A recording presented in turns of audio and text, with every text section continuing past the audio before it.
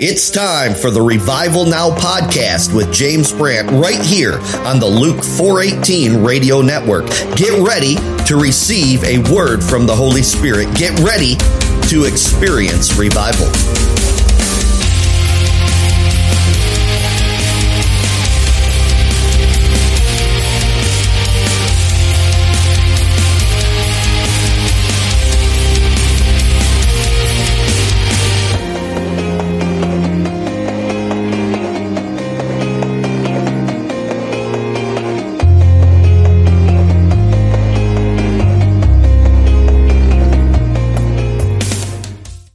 Samuel 16.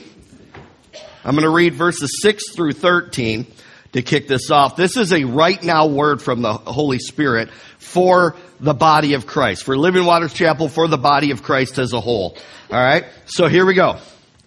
So it was when they came that he, the prophet Samuel, looked at Eliab and said, "Surely the Lord's anointed is before him."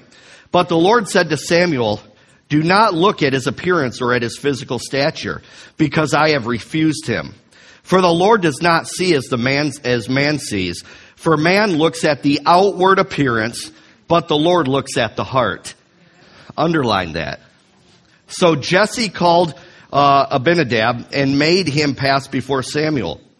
And he said, "Neither has the Lord chosen this one." Then Jesse made Shammah pass by, and he said, "Neither has the Lord chosen this one." Thus Jesse made 7 of his sons pass before Samuel, and Samuel said to Jesse, "The Lord has not chosen these." And Samuel said to Jesse, "Are all the young men here?" Then he said, "There remains yet a youngest, and there he is keeping the sheep." And Samuel said to Jesse, "Send and bring him." Isn't that something? The dad left out the youngest. That's a mistake right there. For all you younger siblings, right? Come on now. That feel left out, right? "For we will not sit down till he comes here." So he sent and brought him in. Now he was ruddy with bright eyes and good looking. And the Lord said, "Arise, anoint him, for he is the one." Then Samuel took the horn of oil and anointed him in the midst of his brothers. And the Spirit of the Lord, the Holy Ghost, came upon David from that day forward. So Samuel arose and went to Ramah.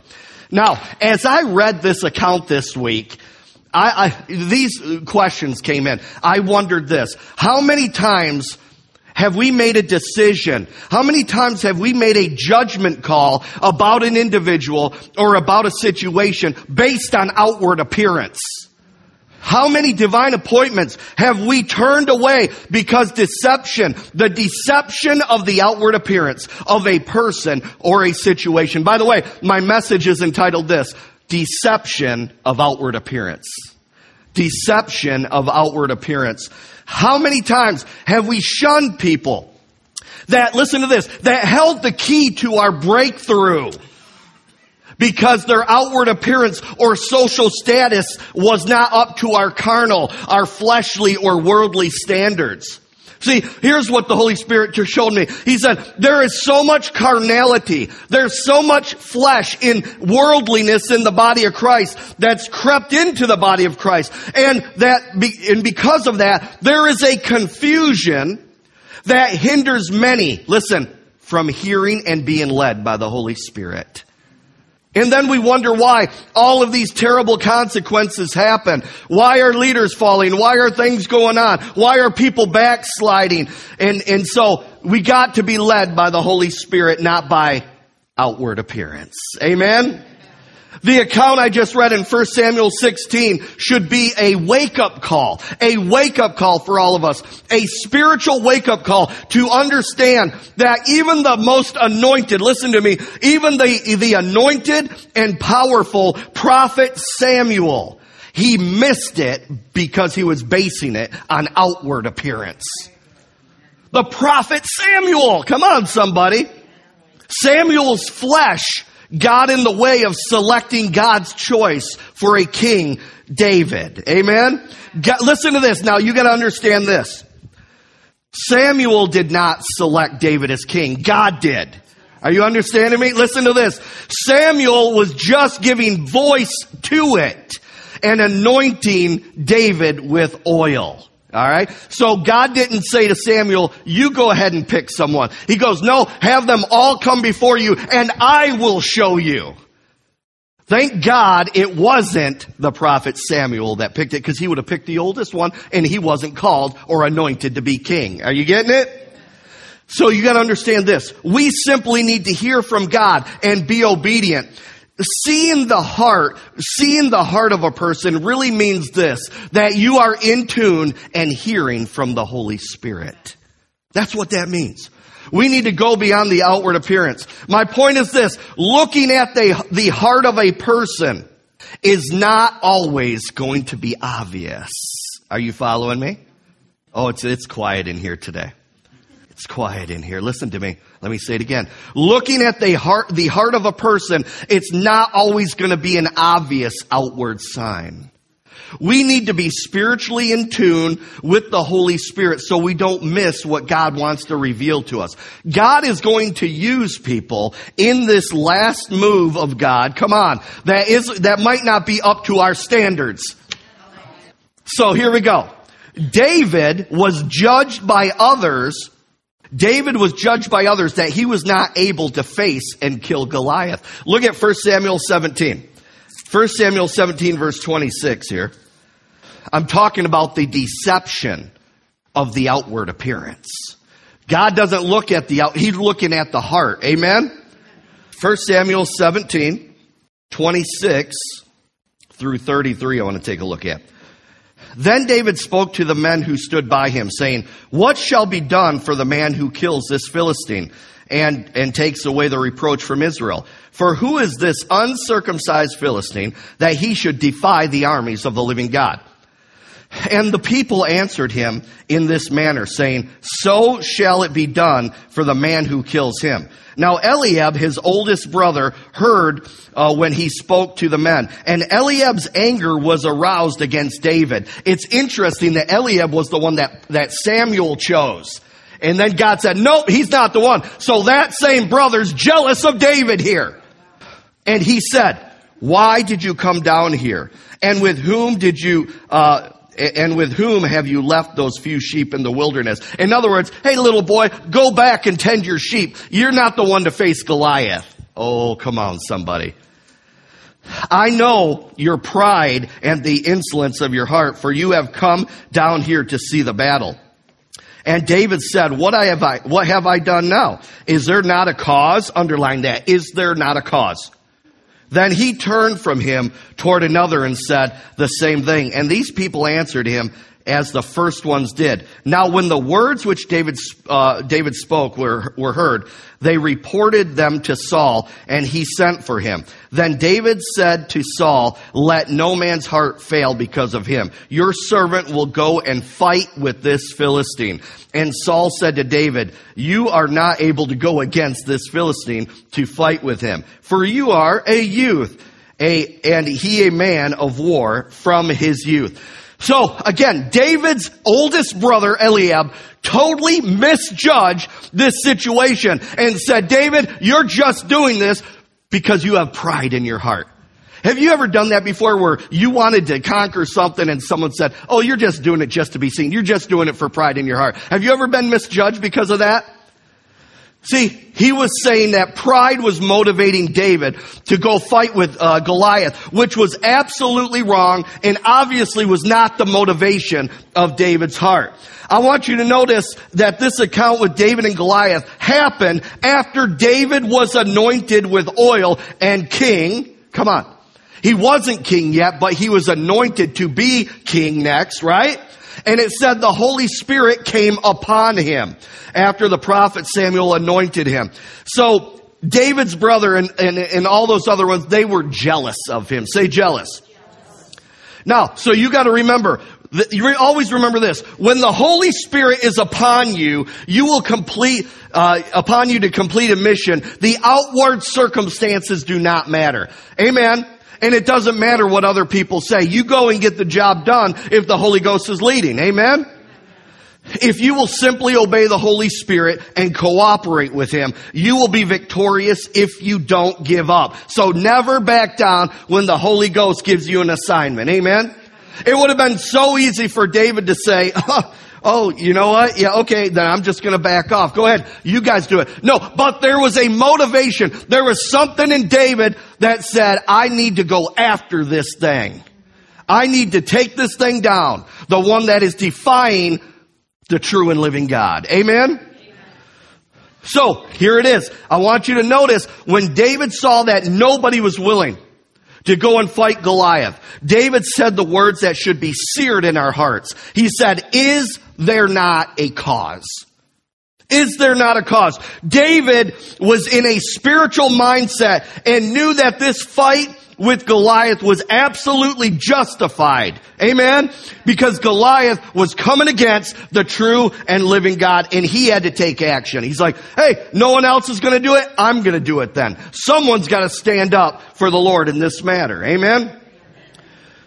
Here's what you need to know. Are you ready for this? There are some things worth fighting for. Oh, come on, somebody. There are some things worth fighting for, especially things that are misrepresenting our Heavenly Father in the kingdom of God on this earth. Amen? You got to understand this. God is a God of justice. If you are led by the Holy Spirit, He will motivate you to stand up against injustice and unrighteousness. Amen?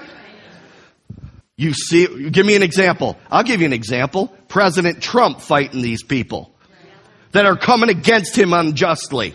Are you hearing me? What? I mean, how does a man that is being come against so much, how can someone take so much and still hang in there and want to fight? I'll tell you why. He's got a mission from the Holy Ghost. Are you following me? I don't care if you're a Trump hater or not. That man is going to bring this country back and get rid of what this other one has done. Amen? Whose side are you on anyways? Amen. I'll be honest. I don't know who can be if you can be a Democrat and a Christian. I don't believe you can, because the absolute, the status of the Democrat Party, the platform is for murdering the unborn. Literally. You can literally read something in the Bible and you can take the opposite of it and say, that's what the Democrats are for. Well, I didn't come here to hear politics. Too bad. You know what? Here's the deal. Politics are important because it affects every area of our life. Someone needs to say it. Amen? So David was ready to go to battle to defend God and His kingdom. If there is no motivation to defend the kingdom of God and stand on God's word, listen to this. You are stuck in a carnal, fleshly, and worldly mindset. 100%. Oh, I seen when I brought up Trump, some of y'all want to climb, go right under the seat. Like, oh, it's just gonna. Relax, calm down. But someone has to say it. That is total injustice coming against that man.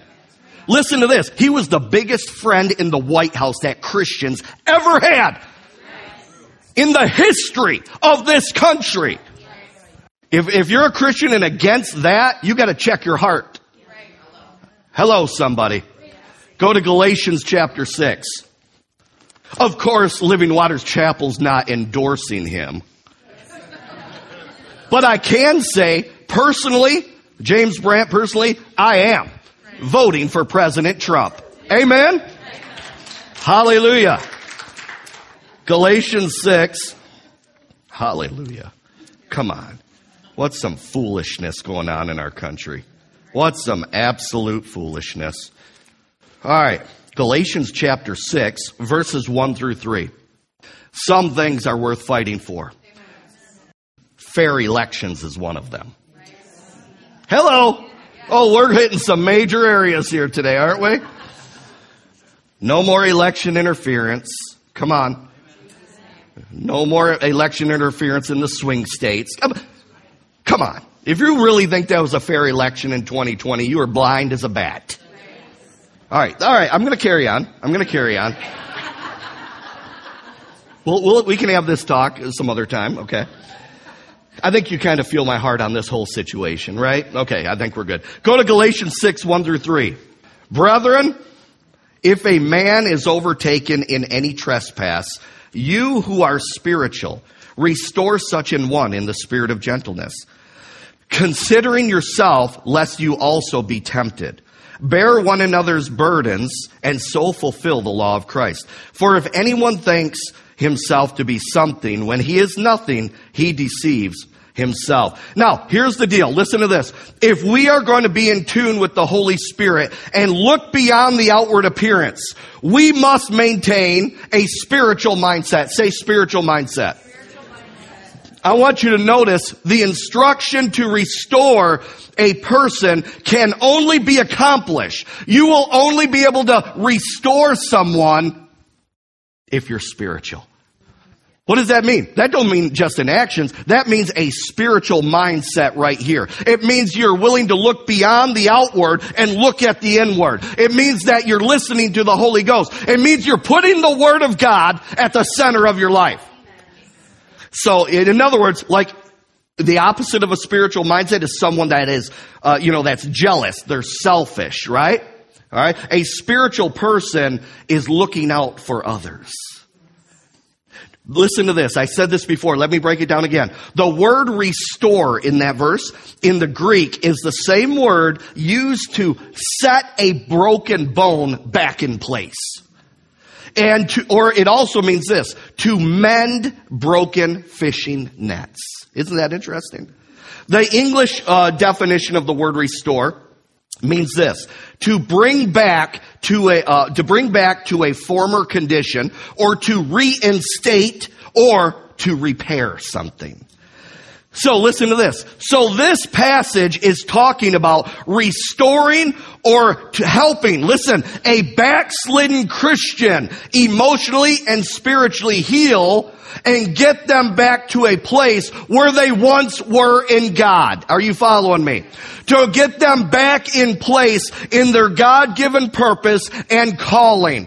That's what this verse is talking about. All right? How do I know that? Because you cannot restore an unbeliever. They never were in that place. Are you right?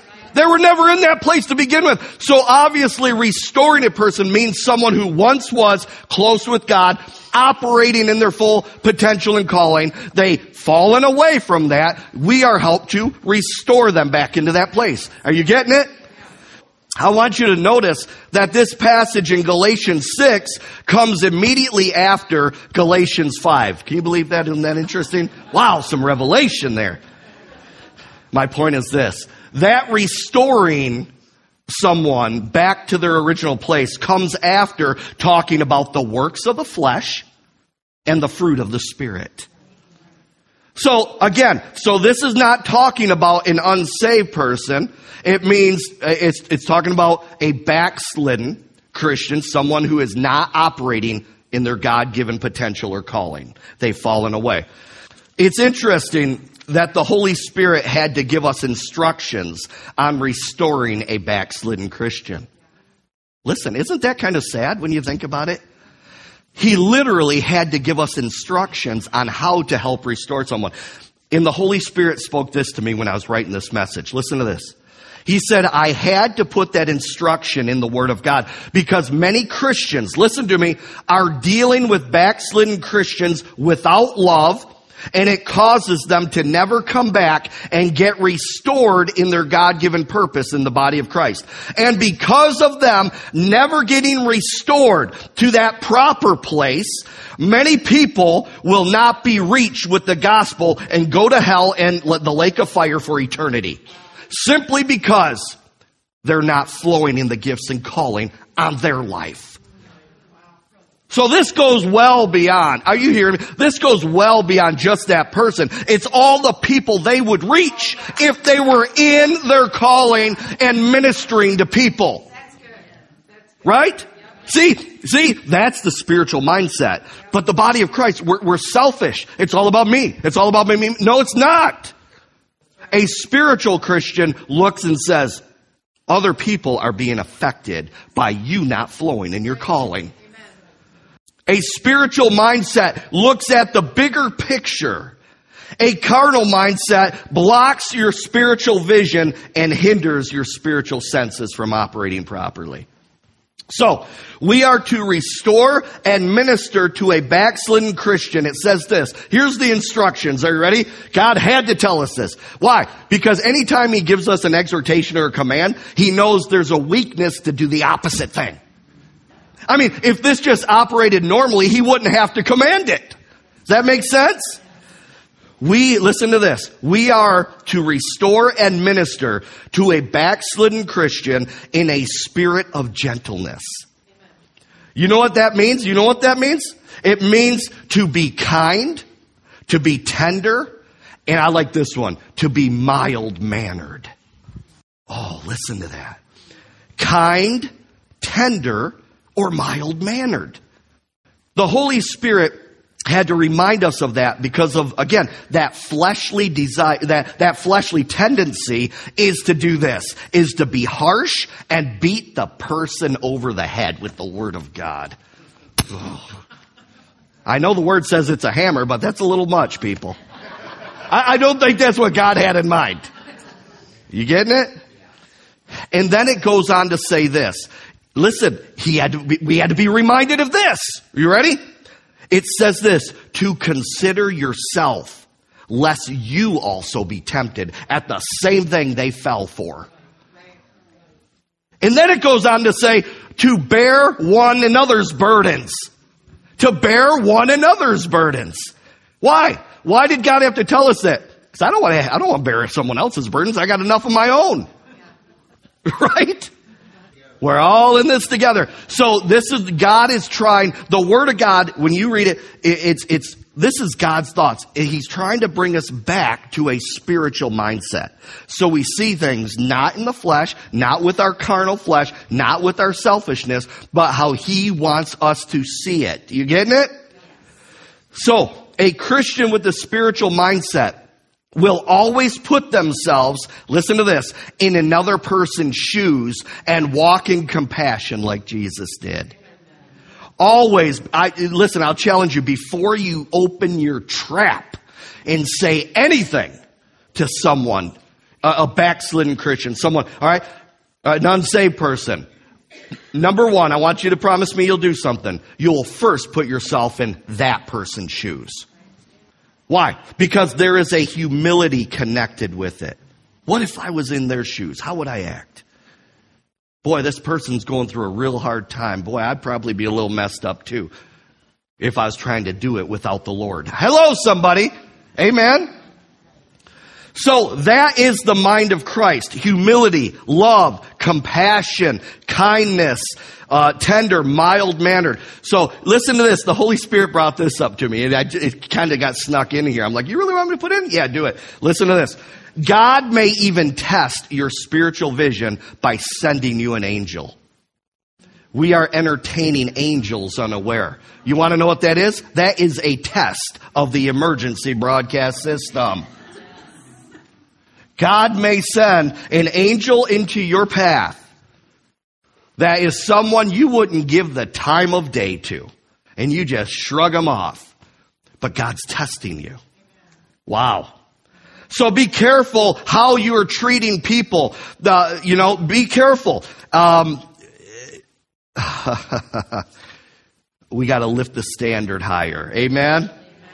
Now, ministering to the unsaved and to the backslidden, we must be somewhat. You got to understand this. If you're going to be spiritually minded, then, and you need to go beyond that outward appearance and look deeper in. Listen to this. We need to be somewhat blinded to the outward appearance of a person. We need to be blinded to the outward appearance, okay? We need to look and consider the heart issues, again, I'll say it again, of what they've dealt with in their life. I'm telling you, here's the deal. The older I get, the more mature I get in Christ. I start to consider more, especially after all the stuff I've been through in my life and some of the dumb things I've done after hurts and wounds, right? You get more mature and you stop and think, wow, I understand. I understand a person who went through that, how they could go a little wacky for a short time. Right? I can understand, someone maybe who's dealt with a lot of death or something, and they get caught up in addiction or something. They're trying to numb pain. Let's stop coming against the fruit, and let's try to think deeper and ask yourself, why are they doing this?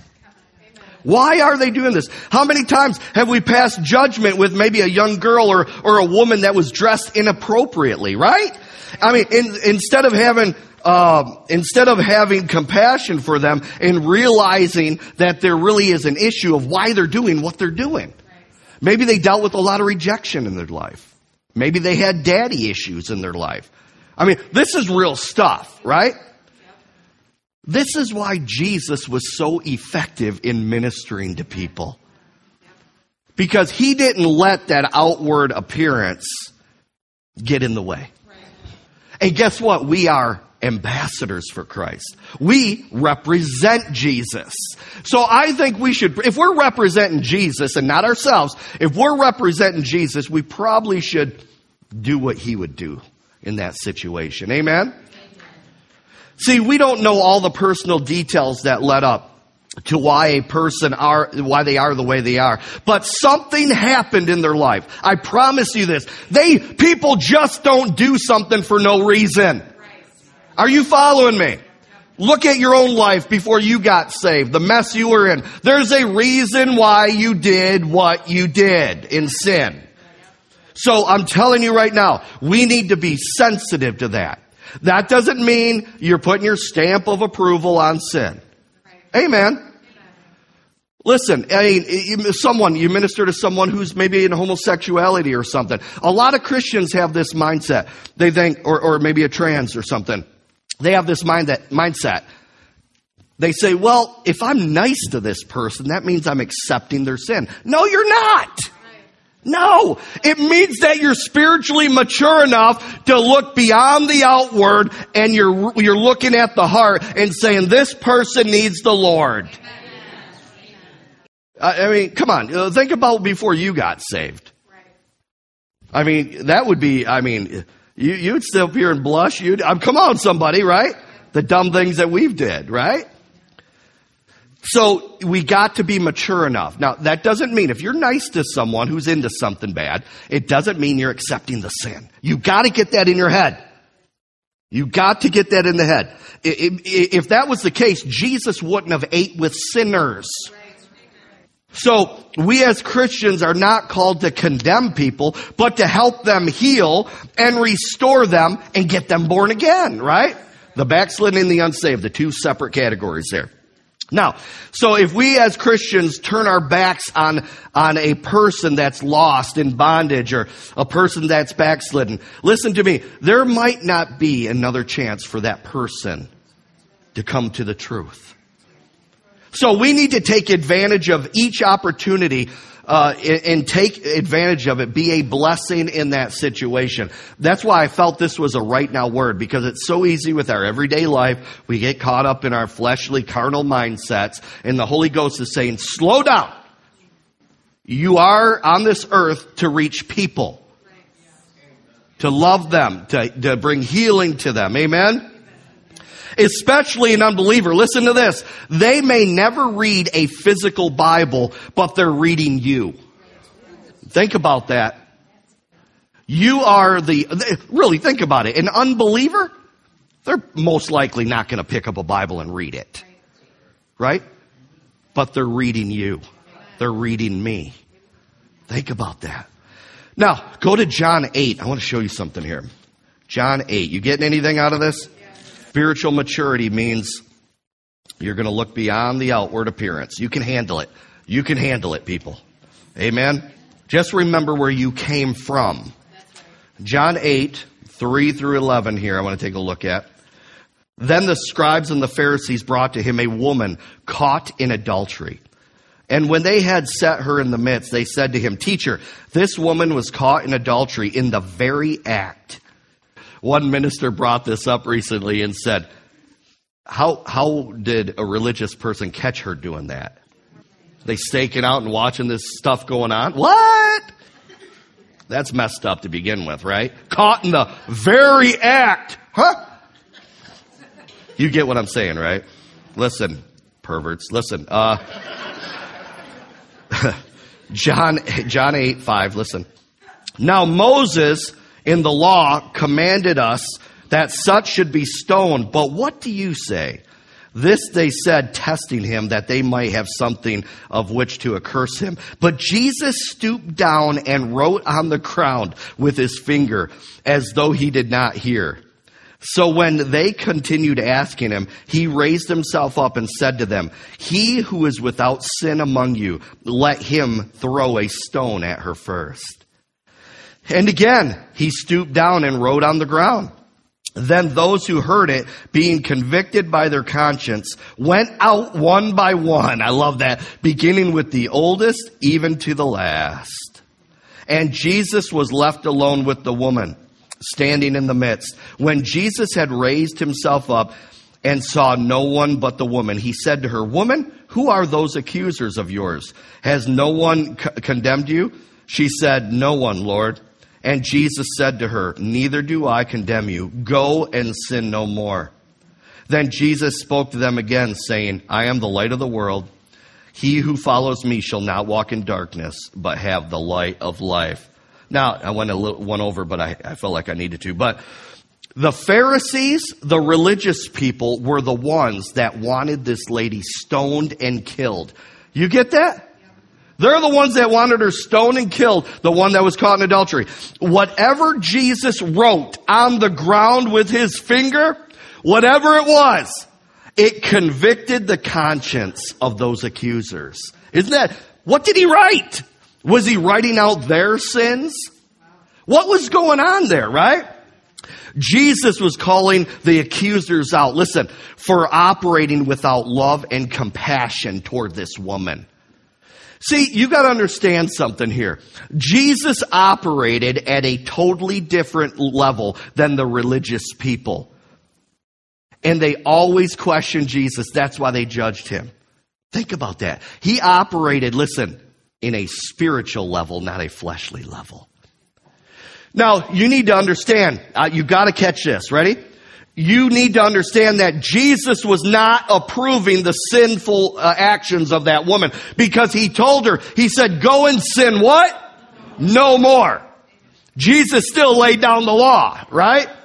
He didn't say, go ahead, woman, you can leave. Go ahead, continue what you were doing. Sorry they bothered you. No. He said, go and sin no more. But he had compassion on this woman and saw beyond the sinful actions. And you know what Jesus saw? He saw a broken person that needed love to shift the tide in her heart. That's what he saw. And these religious people that were caught up in this dead religion, they were coming against Jesus, said, no, she should be dead. Jesus said, no, you don't understand. I didn't come to kill people. I came to seek and to save that which was lost. So Jesus was looking beyond that outward appearance of the situation, and he saw, again, that broken, that flawed human being that needed to be loved and to have another chance. So we need to represent Jesus accurately and well in everything we think, say, and do. Because again, we are ambassadors for Christ. That's a big word. Ambassadors mean you represent him. You represent him. You don't represent yourself. Listen, you, in the big picture, you don't even represent Living Waters Chapel. You represent the Lord Jesus Christ. Amen? Listen to this. The moment people find out that you call yourself a Christian, you represent Jesus himself. I know some people try to say, oh, don't look at me, I'm not Jesus. Listen, that's just the way it is.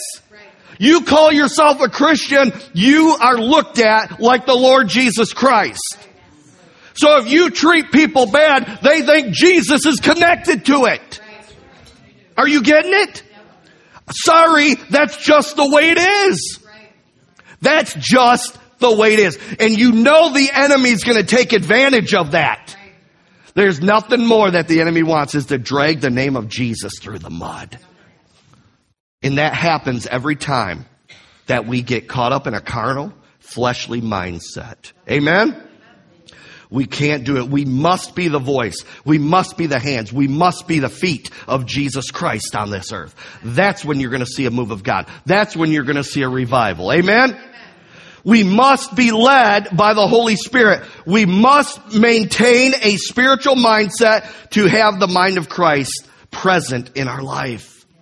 Now, and how do you know if you're in that mindset? Because that's how it's going to affect how you deal with the broken and sinful humanity. Now, if we only reach out to those that look acceptable and meet our fleshly expectations, we are missing out on the will of God.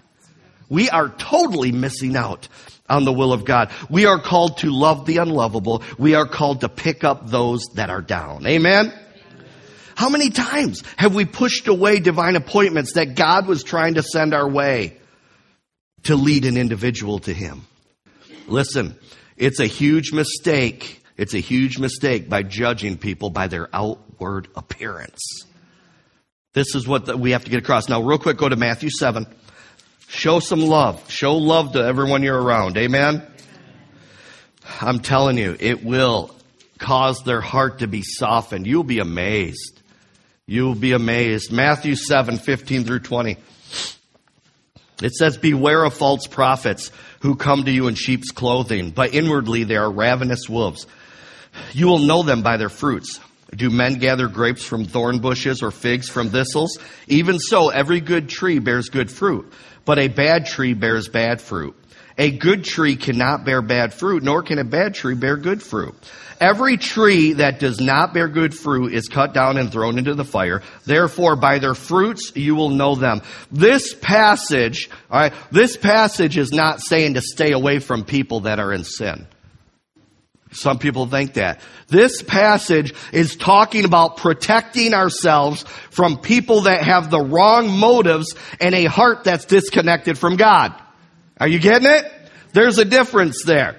It's talking about keeping the wrong people. Are you ready for this? Keeping the wrong people out of your inner circle. Say inner circle. He's not telling us don't minister to people that are caught up in evil. No, he said just don't let them in your inner circle. Because if you let them in the inner circle, it's going to negatively affect you. So Jesus did say that we need to be fruit inspectors. But that only has to do with who you're letting in to the inner circle of your life. Does everyone get that? Because that's very important, all right? Now, I want to give you some examples as I get ready to close here in about 40 minutes. I got a lot to say today. Go to Matthew 13. Let's talk about some examples where people were judged by their outward appearance and people missed out on blessings because of it. Matthew 13, 53. And I want to look through verse 58 here. Now it came to pass when Jesus had finished these parables that he departed from there. When he had come to his own country, he taught them in their synagogue, so that they were astonished and said, where did this man get this wisdom and these mighty works? Is this not the carpenter's son? Is not his mother called Mary, and his brothers James, Joseph, Simon, and Judas, and his sisters, are they not all with us? Where then did this man get all these things? So they were, underline it, they were offended in him. But Jesus said to them, a prophet is not without honor, except, say except, in his own country and in his own house. Now he did not do many mighty works there because of their unbelief, because of their offense. People disregarded the Lord Jesus Christ himself because of his outward appearance and outward circumstances. They judged him because of his earthly family, the city that he grew up in, and even because of his looks. Isaiah 53 talks about, he didn't come as a king, he didn't look like a king, right? He didn't dress like a king would dress. Can anything good come out of Nazareth? I think that's been answered pretty well, don't you? People were offended by him and stumbled over his natural circumstances and situation. He was born in a barn. He was born in a barn. Would a king, the king of all the whole universe, come from a barn? Oh, I love God's wisdom, don't you? I love it. Their offense toward Jesus even hindered the power of God, the anointing, from operating through Jesus to them. They hindered their own blessing because of their offense toward him. It says that he did not do many mighty works because of their unbelief or because they were offended in him. It literally, that offense limited Jesus's ministry. Listen to this. Whoever you honor, the anointing you honor is the anointing you're going to partake from in your life. The anointing you dishonor, you shut the valve off. You won't be blessed by it. Here's another one. Timothy. Timothy was judged by his age as a pastor instead of the condition of his heart and being called by God.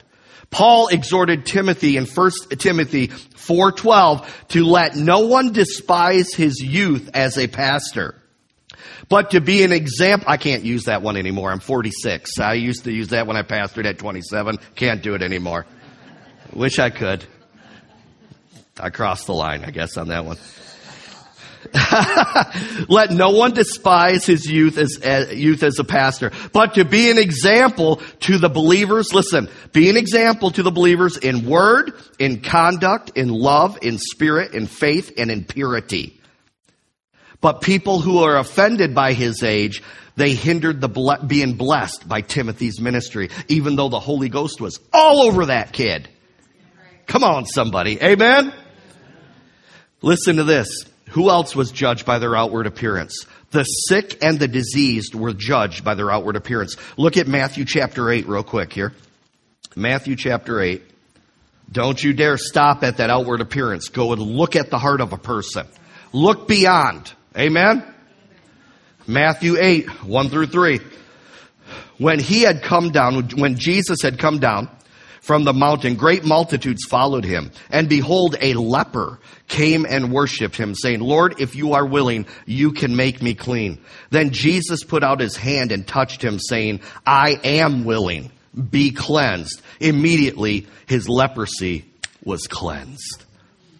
Now, you got to understand something here. People that had leprosy back in the day, they were absolute social outcasts. They had their own place. They're like, oh, you have leprosy? You go out here.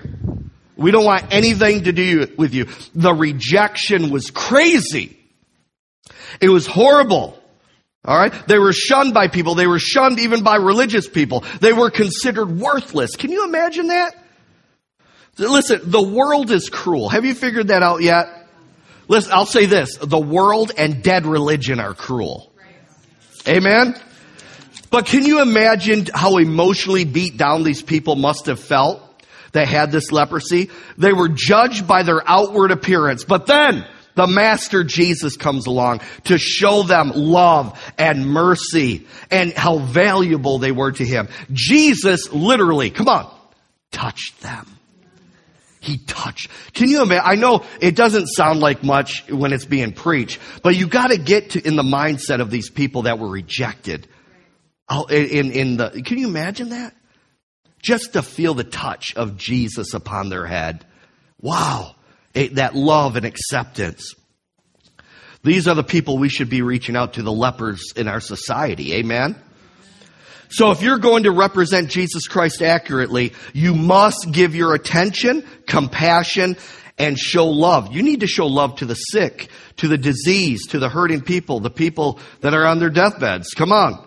And pray for healing starting off. Amen? Go to Luke chapter 7. Here's another one. Someone who is judged by their outward appearance. A woman that was a prostitute was judged by her outward appearance and her motives toward worshiping Jesus and anointing him with oil. Luke chapter 7. Luke chapter 7 verses 36 through, you'll find out. Then one of the Pharisees asked him to eat with him, and he went to the Pharisee's house and sat down to eat. And behold, a woman in the city who was a sinner. She was actually a prostitute. When she knew that Jesus sat at the table in the Pharisee's house, brought an alabaster flask of fragrant oil and stood at his feet behind him weeping. And she began to wash his feet with her tears and wiped them with her hair and her head. And she kissed his feet and anointed them with the fragrant oil. Now when the Pharisee who had invited him saw this, he spoke to himself, saying, this man, if he were a prophet, would know who and what manner of woman this is who is touching him, for she is a sinner. Duh, you don't think Jesus didn't know this, right? And Jesus answered and said to him, Simon, I have something to say to you. So he said, Teacher, say it.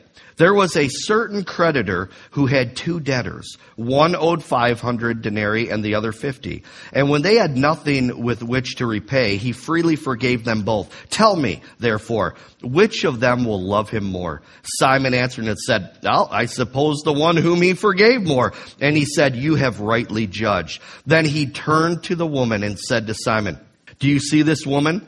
I entered your house and you gave me no water for my feet, but she has washed my feet with her tears and wiped them with her hair of her head. You gave me no kiss, but this woman has not ceased to kiss my feet since the time I came in.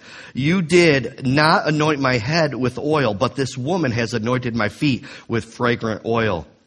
Therefore I say to you, her sins, which are many, are forgiven, for she loved much. But to him whom little is forgiven, the same loves little. Then he said to her, your sins are forgiven. And those who sat at the table with him began to say to themselves, who is this who even forgives sins? And then he said to the woman, your faith has saved you. Go in peace. Again, it was the religious people that were condemning this woman and her motives. This woman's heart, this woman's actions were absolutely pure and holy toward Jesus. Jesus pointed out that she was forgiven much, and so she loved him much. Amen? See, that's why the Word of God says to be thankful, because it keeps you remembering how much you were forgiven by. Be very careful to condemn a person for their past mistakes and their past identity. We need to have we really need to have a prophetic mindset that can see through the mess of their past and see the person's true potential. Amen? Have you ever been wrongly judged for something? Has anybody ever brought up your past mistakes? Has anybody? I think we all have. Man, I mean, they just throw it at you. Man, they beat you with that past. And in your heart, you're saying, well, I'm a different person. That's not me anymore. Stop it. Amen? I hate it's not fun to have that. It's hurtful and it feels absolutely unfair because it is. That's not who you are anymore. Amen? You know you're not that person any longer, but it seems to follow you wherever you go. Listen, here's what it is. If that's you, listen, the enemy is trying to keep you down. Stop falling into the trap of the enemy and just keep moving forward. Amen? Keep moving forward. And it really comes down to this. I'm on the last page. Listen to this. It really comes down to this. God knows the present truth, and He knows the motive of your heart, who you are now. As long as you have peace between you and God, you're good. You're good. Amen? Say, I'm good. Say, God knows my heart. God knows I'm a new creation in Christ. I'm good. Hallelujah. And this is the last point. I'm not going to open the word about it, but just real quick, I wanted to mention this at the tail end. In Genesis 13, Lot and Abram, they were living by each other and things were getting a little too crowded, right? And they said, we need to separate ourselves. One needs to go one way, you need to go the other way. So they had a choice of where to go, okay? And so the Word of God tells us that Lot chose the plain of Jordan because it was, follow this, pleasant to the eyes. It was pleasant to the eyes. In other words, the outward appearance looked real good. But listen to this. The Holy Ghost said, He did not seek me for direction where to go. And it led him and his family to settle in the city. Are you ready? You want to know where Lot settled? Sodom. And we all know what happened to Sodom, don't we? We all know the fruit and the end of that city. But Lot chose that area because it was good to his physical eyes. And it eventually destroyed. It brought havoc to his family. Listen, someone needs to hear this today, right now. And Lot's wife was turned into a pillar of salt. Remember that? The angel said, get out of this city. It's going to be destroyed. And don't look back. As the wife was leaving, she ignored God's command through that angel. And she looked back and she turned into a pillar of salt. That evil city had a negative influence on Lot and his entire family. And all because of this, Lot was led by his flesh and he kept God out of the equation. Always seek God for direction and wisdom before you make a move on anything like that. Church, this message was a warning from the Holy Spirit to not judge people or situations by outward appearance. We must seek God for revelation and wisdom and maintain a spiritual mindset. We must look beyond that outward appearance. That is the only way, listen to me, that's the only way we're going to truly advance the kingdom of God and minister the love of God effectively to every person we come in contact with. We must have the mission and mindset of loving, leading, and restoring mankind back to their God-given purpose in Christ. Amen? We must look beyond, listen, the deception of the outward appearance. Let's stand up in this place.